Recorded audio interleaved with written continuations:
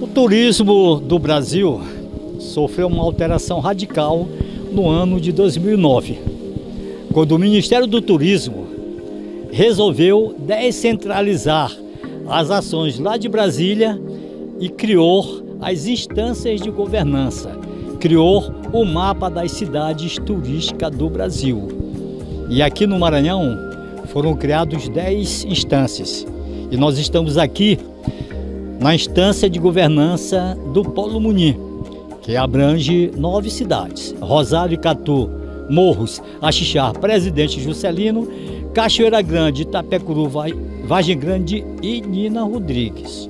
E hoje, baseado nesses fatos, nós criamos o quadro Pé na Estrada, que tem como base principal divulgar o turista e fazer para que com que você que está aí, que ainda não conhece bem a nossa região, as nossas cidades, nós vamos lhe dar a oportunidade de conhecer conosco, aqui através da TV Difusora Munim, SBT, canal 44.1, na digital, no Instagram, no YouTube. Portanto, é um programa que é apresentado para a nossa região, para o Maranhão, para o Brasil e para o mundo todo. E eu estou aqui na pousada Sossego dos Nascimentos.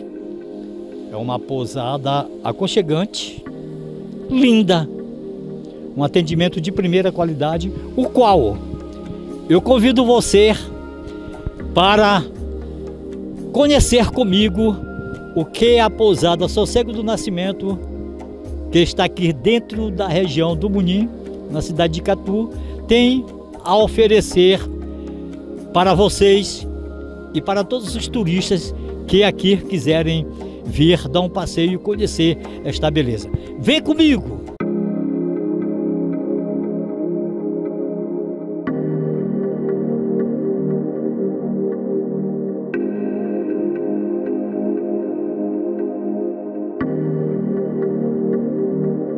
A pousada Sossego dos Nascimentos é o ambiente ideal para quem procura um lugar de descanso e paz, ao som das fontes.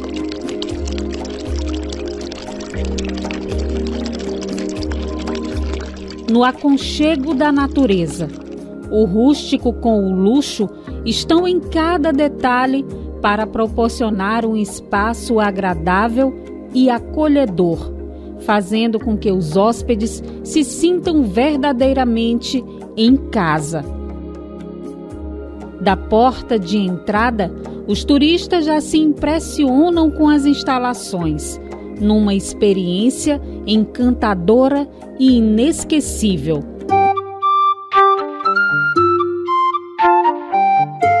Como o espaço é familiar, vários ambientes lembram a época das casas das nossas avós. A sentina com porta de meia-saba representa os banheiros antigos, os bosques com árvores gigantescas e chalés rústicos com fachadas de casinhas de taipa guardam quartos bem elaborados com todo o conforto para 8 pessoas. Um refúgio perfeito para aproveitar o silêncio, a calma, a tranquilidade e a beleza da natureza. Ainda como parte das instalações, um auditório com capacidade para 200 pessoas.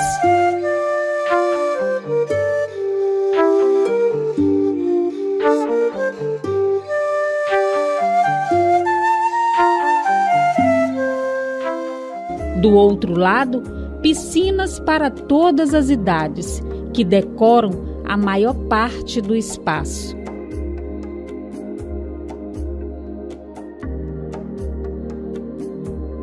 Os chalés, cada um possui um nome diferenciado.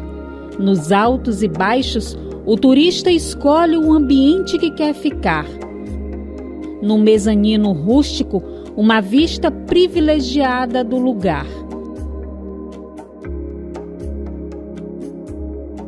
Sob as bênçãos de Nossa Senhora, um turismo de contemplação e gastronomia, Pratos típicos da região oferecem uma boa comida servida por uma equipe capacitada e treinada para melhor atender seus hóspedes.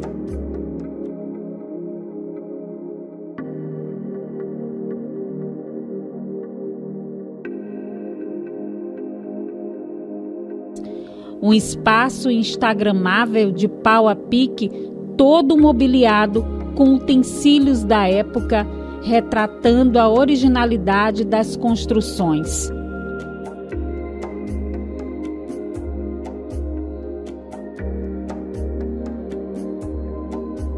O redário, aquele lugarzinho tranquilo, dedicado às redes para deitar e assistir ao pôr do sol. Um espaço ideal para quem gosta de descontrair ao fim de tarde.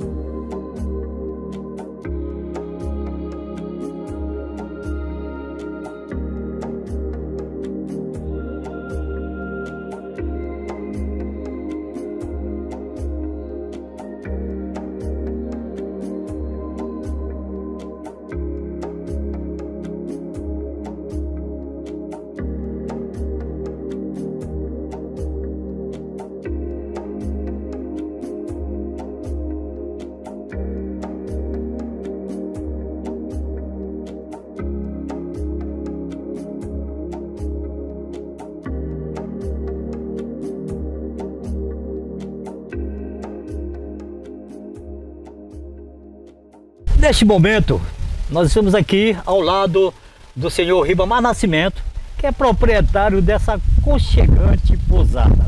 Senhor Ribamar, como é que foi essa ideia de você fazer esse lindo empreendimento com esse conforto todinho que tem aqui?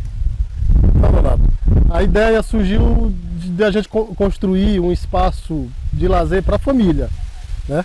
Eu sou nascido aqui em Cacaueira, Icatu, e sou da família Nascimento aqui, que é uma das famílias maiores aqui da região. E eu comprei um pequeno pedaço de terreno aqui e comecei a construir o espaço para família, para nós, para nosso lazer. Só que com o passar do tempo as pessoas estavam vindo, estavam gostando, e aí a gente foi ampliando, e aí a gente resolveu abrir ao público. O nome Sossego dos Nascimentos é em homenagem à minha família, né? Família Nascimento de Cacaueira e Icatu. Quer dizer, vocês estão, gente, na realidade, num sossego, em uma tranquilidade, num ambiente respirando ar puro, com essa brisa. Vamos falar sobre arquitetura. Eu queria saber, eu procurei aqui para ver se eu olhava um erro de um arquiteto e não vi. Quem foi o arquiteto? Realmente não teve arquiteto, né? Não tem erro de arquiteto porque não teve arquiteto. Aqui tudo foi ideia própria, ideia minha, da minha esposa, das minhas filhas, né? De alguns amigos deu alguns toques pra gente e a gente foi adaptando, fomos unindo as ideias e construímos esse belo espaço, né? Que eu convido todos virem a conhecer.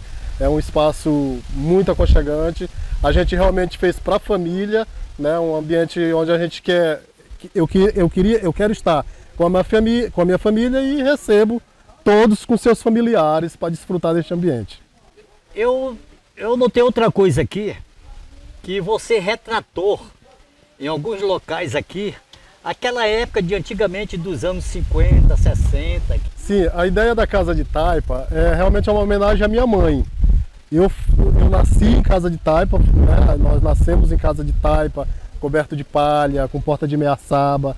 Então, quando eu construí este espaço, eu quis trazer um pouco da minha origem, né? Lá de onde eu nasci, o que retrata a minha infância, eu quis trazer para a realidade hoje. Então, a gente aproveitou para juntar um pouco do luxo com o rústico e fazer um ambiente misturando os dois. Eu vi também aqui uma sentina daquela época, né? Que eu até cheguei a fazer umas necessidades fisiológicas nela. Me fale também um pouquinho desse patrimônio arquitetônico feito de taipa que você vem conservando.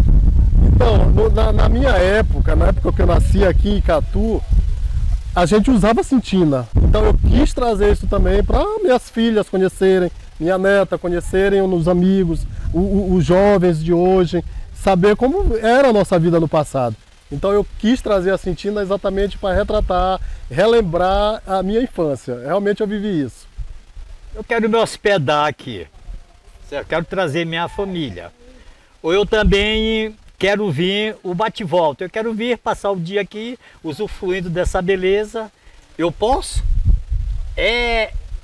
O preço também das diárias, dos pernoites, você pode falar um pouquinho para essa sociedade que está nos assistindo aí, esse turista que quer vir aqui, que eu tenho certeza que você vai vir conhecer essas belezas que vocês estão vendo aqui.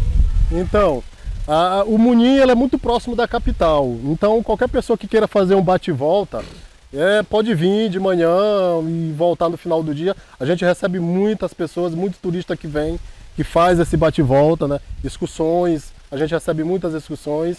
E para quem quer se hospedar, a gente tem os apartamentos, nós temos apartamentos luxuosos, temos apartamentos rústicos e preço muito acessível. Posso até te garantir que é um dos melhores preços do Munim, são os nossos preços de hospedagem, de alimentação, de self-service, de pratos à la carte, entendeu? Então os nossos preços realmente são preços confortáveis, suaves, que cabem no bolso de qualquer trabalhador. Eu tenho notado aqui que você tem vários tipos de apartamentos, de chalés. Temos. Tem quantos na totalidade? Hoje nós temos 16 apartamentos prontos, com um projeto de mais 10 agora para o início do ano. Eu quero me hospedar aqui amanhã. Tem reserva? Qual o telefone? Já Sim. está lotado? Graças a Deus, por este final de semana já está lotado. A gente está com uma demanda muito boa já até o final do ano. Todas as nossas unidades já estão lotadas, né? Alguns ainda faltam confirmar, mas se você quiser fazer a sua reserva, ligue para a gente atende no 989-9908-7334. Pode falar diretamente comigo, Ivamar Nascimento, ou com o Wallace Nascimento. Nós vimos aqui que seus funcionários receberam um treinamento, receberam um curso, porque a maneira como nós fomos tratados aqui, eu te digo com sinceridade, é uma raridade esse tipo de atendimento. E você está seguindo as riscas, as normas que nós que trabalhamos com turista, com turismo, seguimos. Fale-me um pouquinho, vocês tiveram treinamento, qual foi o parceiro? Sim, o nosso parceiro aqui foi o Sebrae, né? Na pessoa da professora Flaviane, que veio, treinou, ofereceu um curso de capacitação aqui para toda a nossa equipe, inclusive para a vizinhança, né? Outros empreendedores aqui da região que têm outros tipos de empreendimentos, como bares, restaurantes, fontes. A professora veio, o Sebrae se colocou à disposição, a gente aceitou e capacitamos a nossa equipe e hoje estamos preparados. Eu quero informar a vocês que outra coisa importante é que nós estamos aqui dentro da Rota das Emoções como roteiro complementar. E também nós estamos aqui na instância de governança do Polo Munim, que é composta por 9 cidades: Rosário, Icatu, Xixá, Presidente Juscelino, Cachoeira Grande, Itapecuru, Vargem Grande e Nina Rodrigues. Isso é um trabalho nosso também no turismo. Eu sou o presidente da instância de governança do Polo Munim, o qual nós temos a responsabilidade de desenvolvermos a nossa região, não só a nossa cidade individualmente. Isso tem trazido ganhos muito grande para a nossa sociedade, até na geração de emprego e renda. Sim. Porque o turismo hoje é a indústria que mais emprega, é a indústria que mais se tem um ganho, o retorno rápido. Todo mundo ganha, do funcionário menor até a mais alta empresa como a sua aqui. E isso é gratificante, porque nós estamos mudando a realidade do nosso povo através do turismo. Isso é verdade, o turismo realmente gera muito emprego. Nós hoje aqui dentro do Recanto Sossego, a gente já gera aproximadamente 50 empregos, né, mais os prestadores de serviço.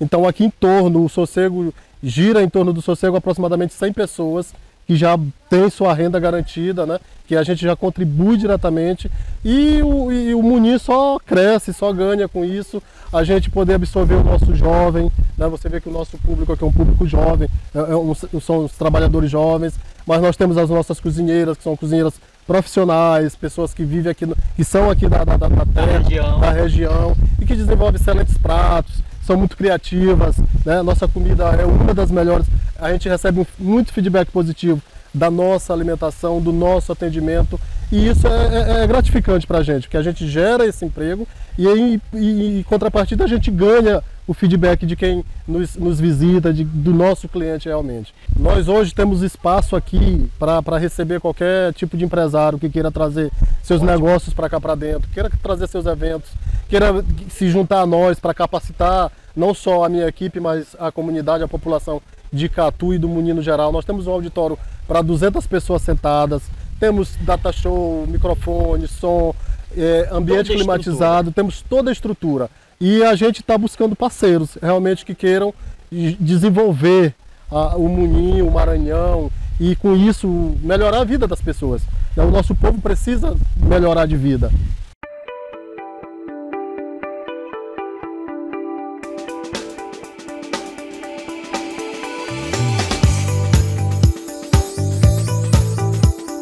Eu vou conversar agora com um cliente aqui da Pousada Sossego do Nascimento. Qual o seu nome? Raimundo de Jesus Félix Oliveira, conhecido como Zino. É seu Zino. Faz tempo que o senhor frequenta aqui esta pousada? Desde que ele inaugurou essa pousada aqui. Mas por que o senhor frequenta? É O senhor gosta de quê aqui? Não, eu gosto de vir aqui porque eu tenho um ar mais puro, é bonito, e ele trouxe desenvolvimento para a minha cidade, que antigamente nós não tínhamos isso aqui. Eu tinha o chapéu para o Ribamar do Nascimento, porque veio fazer esse investimento alto aqui em Icatu, valorizar a gente. E outra, eu conheço muita gente. Eu, como eu te falei, sou empresário. Inclusive agora estou trazendo para cá o supervisor do Matheus, que ele mesmo me acabou de, lá na mesa dele, lá, disse, olha, vem, porque aqui hoje nós temos como amparar vocês. Vem aqui para conhecer o Sossego, entendeu? Lá da Curva do 90. Eu venho outras pessoas aí, tá vindo para cá, sempre eu convido, olha, vamos lá em Icatu, que hoje nós temos a localidade para nós. É onde se hospeda bem, né? Justamente. Na verdade, aqui essa região é conhecido como Paraíso das Águas. Isso. Aqui tem de tudo, aqui tem rio, lago, lagoa, praia, aqui tem tudo o que se trata do turismo náutico aqui na nossa região. É conhecido como o Paraíso das Águas. As 9 cidades que estão dentro desse contexto, todas têm essa beleza natural. E nós somos conhecidos como Águas Boas. Icatu quer dizer Águas Boas. Em Tupi-Guarani. Isso.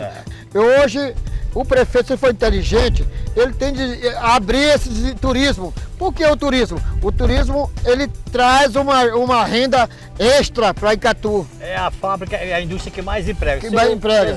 Para nós encerrarmos, eu quero lhe agradecer.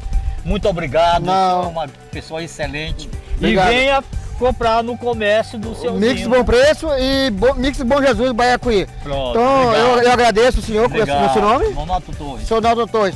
Para mim foi uma grande honra. Eu estou ao lado de mais um cliente que está usufruindo dessas belezas aqui da Pousada Sossego do Nascimento. Qual o seu nome? Gustavo. Gustavo, o que tu acha do atendimento aqui da pousada? Assim, a primeira vez que eu vim aqui, certo que todo cliente que chega num ambiente desse, ele é bem recebido, ele sempre volta. Eu acho que eu cheguei aqui há 13 meses atrás e eu acho que até eu tava conversando com o atendimento ali em cima, que eu gostei demais do atendimento aqui, tipo, eu sempre tô aqui. A minha cara aqui é carimbada aqui quase todos os fins de semana. O atendimento aqui é top. E o que você tem a falar para aquele povo que está ali lhe assistindo em relação ao ambiente todo, aos chalés, o bar, refeitório? O que tu tens a falar das acomodações da Pousada Sossego do Nascimento? Assim, uma pousada que ela começou agora, né? Uma pousada nova. Eu acho que eu que sou daqui da região, sou filho da região, não conhecia. E da primeira vez que eu vim já gostei da instalação. A gente tem uma piscina aí vasta, piscina grande aí. E a instalação, tipo, eu mesmo não tenho nada a falar mal, assim, questão. É um local, o nome mesmo já fala, Sossego do Nascimento, a pessoa que quer sossegar aí, pessoal de São Luís aí do interior do estado, de outro estado mesmo que quer vir pra cá, eu aconselho muito aqui porque eu gostei demais daqui. Instalações tá nota 10. Para finalizar, o preço e as suas considerações finais, é aconchegante? Preço muito acessível, pô, a gente entra aqui e tipo, um preço bem acessível para quem é daqui, é uma região muito assim, de baixa mesmo renda e é muito top, muito legal. Considerações finais, é nota 10 aí para a Pousada, pro dono da Pousada aí, nota 10 aí, sou cliente VIP aqui já, não deixa mentir aqui. E nota só coisas boas para cá. Pessoal de fora aí, eu sou de fora, moro em São Luís, só que sou daqui, só que moro em São Luís, eu falo com meus amigos lá, que aconselho muito essa Pousada daqui. Meu amigo, me pergunta e eu... Obrigado. Nada. Deus te abençoe.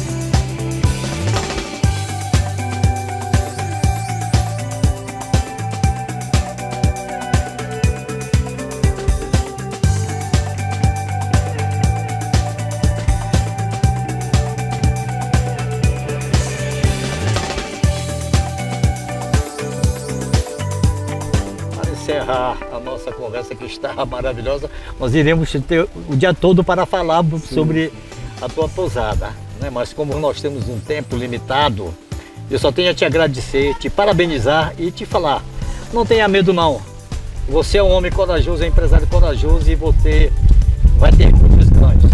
Meus parabéns. Muito obrigado, Leonato.